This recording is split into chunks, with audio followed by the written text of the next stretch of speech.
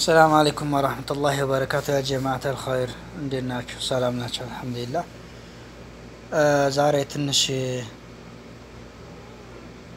ውስጥ የሚረብሽ ነገር አጋጥሞኝ ነበርና በፌስቡክ ግርግዳ ላይ አንዳንድ ነገሮች ጽፌ ነበርና ወንድሞቼን ትንሽ ረበሽ አድርጋቸዋለሁኝ እና እነሱንም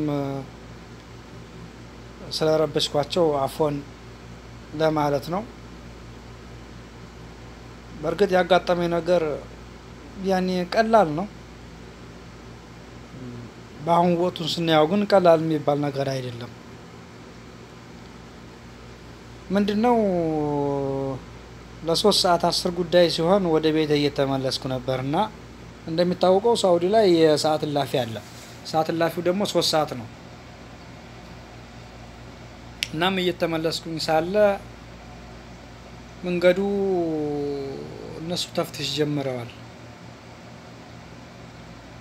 ተፍትሽ የጀመሩት ደግሞ ቀድመው ነው 3 ሰዓት ሳይሞላ ቀድመው ነው የቆሙት እዛው ለነገሩ እነሱ ሁላቸውም እንትናቸውም እዛው ነው ቆመው ነው ያሉት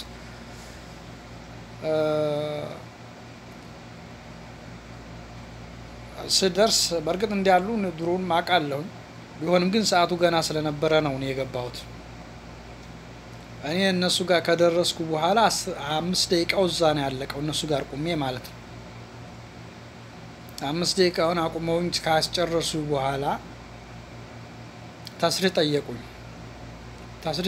እኔ ታስሪህ የለኝም እኔ ቤቴ ደርሻለሁ የኔ ቤት እኮ እዛ ጋር ነው ብዬ ያሳዩዋቸው ነው በእጄ እኔ መኪናና ቆሜ ቤቴ መግባት እንጂ ምንም ሌላ ጉዳይ የለኝም ታስሪህ የሚያስፈልግብኝ ወደ ሌላ ቦታ መሄድበትም ጉዳይ ስለሌለኝ እኔ ቤቴ ነው የምገባው ቤቴ ይሄ ነው እባክህን በዚህ ሰዓት 10,000 ብር አትቅጣኝ እኔ የቤተሰብ አስተዳዳሪ ነኝ ስለዚህ እባክህን ብዬ ስለምነው ሀቂቀተን እኔ ብዙ ቦታ ላይ እንደዛ አይነት አጋጥሞኛል እነዚህ ትንሽ ለየት የሚያደርጋቸው ምንም አይነት አይሰሙም ሊያናግሩም አይፈልጉም ሶስታቸውንም ለማናገር ሞከርኩኝ ግን ሁላቸውም ሊሰሙኝ አልቻሉም እኔ እዛ ሀገር ብዙ ቦታ ታስሬያለሁ ብርቅ አይደለም ለርግጥ መታሰሩ መደብደቡም መገረፉም ብርቅ አይደለም እኔ ታስሬም ተገርፌም ተደብድቤም አቃለው እዛ ሀገር ግን ተናግሬ አላቅም ለመጀመሪያ ጊዜ ነው ተናገርኩት በአደባባይ ተደብድቤ አቃለው ተቀጥቅጫለሁ ግን ያው ወንድምህ ነው ወንድምህ ስለደበደበ ወንድምህ ስለቀጠቀጠ ለማንም አትከስም እና ብርቅ አይደለም ለማት ያክል ነው ግን ይሄ ግን ትንሽ ከበድ የሚለው ምንድነው ጋማያን እንዲያለ አዲስ ይከለክለኛል 10,000 ሪያል ካልተከፈለ ጋማያ መታደስ አይችልም የጋማ ማደሻ ሌላ አለ ተጨማሪ ደግሞ እዚህኛው ቅጣት ደግሞ 10,000 ሪያል መክፈል አለበት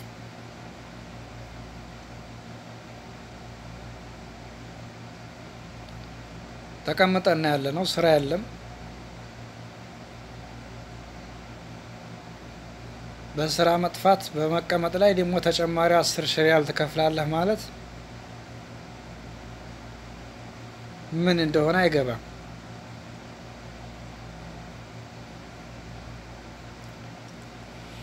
ለማንኛውም ለኸይር ነው ሁሉ ነገር ያመጣው ዱዓ አድርጉ ሁለት ጥያቄዎችን ብቻ ጠይቃቸዋለሁ ወይም ሁለት ነገር እናስቸግራቸዋለሁ የመጀመሪያው ቢያንስ አንድ ሰው ከቻለ ለ10 ሰው ሼር ያድርግልኝ ቻናሌን ማለት ነው ሁለተኛው ከቻላችሁ ሰብስክራብ አድርጉልኝ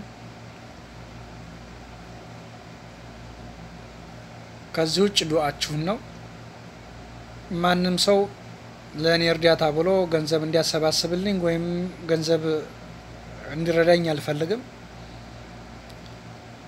ቻናሌን ሰብስክራይብ ካደረጋችሁልኝ ገንዘብ የረዳችሁኝ ያክል ነው ዱዓ ካደረጋችሁ ከገንዘብ በላይ ነው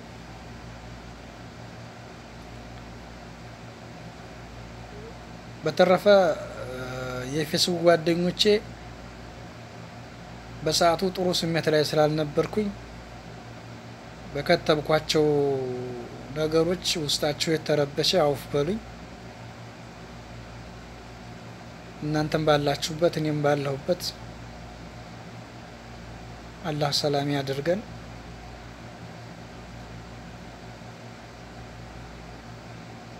በተለይ ሳዑዲ ላይ የምንኖረው ሀበሾች ላይ ቢቻል መንግስት የሆነ ነገር ቢያደርግ ጥሩ ነው ብዬ አስባለሁ። ምክንያቱም እኛ እንደ ዜጋ እንደ አንድ ሀገር ዜጋ መታየት አለብን። ሁሉ ጊዜ በአሸባሪ ስም መታየት፣ ሁሉ ጊዜ በመጥፎ መጠርጠር። ሀበሻ ነኝ ካልክ እስልምና ሁሉ የሚጠራጠሩበት ሁሉ አጋጣሚ ያለ። ሙስሊም ነህ አይደለም ይላል። እኔ ጽሜ እንደዚህ እኮ ነው ሙስሊም ነህ አይደለም ሲሉኝ በጣም ነው የምናደደው። እኔ ሙስሊም ነኝ ለምንድን ነው እንደዛ የምትሉኝ ምናምን ነገር ወላሂ እያልክ እየማልክ ምናምን ሙስሊም ነህ አይደለም ብለው ሲጠይቁህ ያናድ ሐቂቀተን። እናም እነሱም ይሄንን ቢሉም አይገርምም። እኛ ሀበሾቹ የምናጠፋው ጥፋት በርካታ ጥፋት አለ። ሁላችንም ባናጠፋም አንዳንዶች በሚያጠፉት ስማችን ስለጠፋ እነሱም በመጥፎ ጠርጥረውናል። ስለዚህ እኛም ስህተታችንን ማስተካከል አለብን።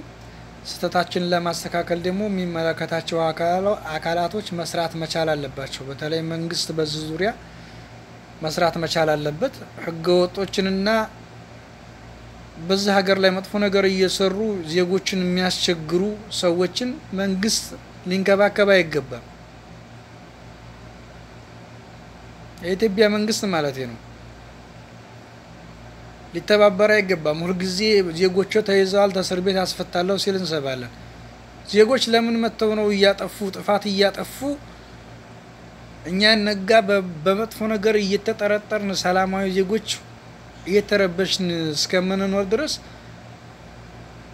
እነሱ ከስታቸው መታረም ካለባቸው መታረም አለባቸው።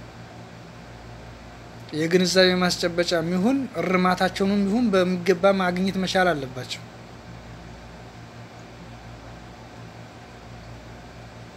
ምክንያቱም ለኛም ሊታሰብልን ይገባል። እኛ በዛ ሀገር የሚገባንን ህጋዊ አሟልተን የምንኖር ሰዎችም ለምንድነው በመጥፎ ተጠርጥረን የምንኖረው? የሌሎች ሀገር ዜጎች አሉ እኮ ህገወጥም ሆነው የሚኖሩ አሉ፣ ህጋዊም ሆነው የሚኖሩ አሉ። ግን እንደኛ አይደለም ሲኖሩ እነሱ ይከበራሉ። እኛ ሀበሻ ነው ከተባለ خلاص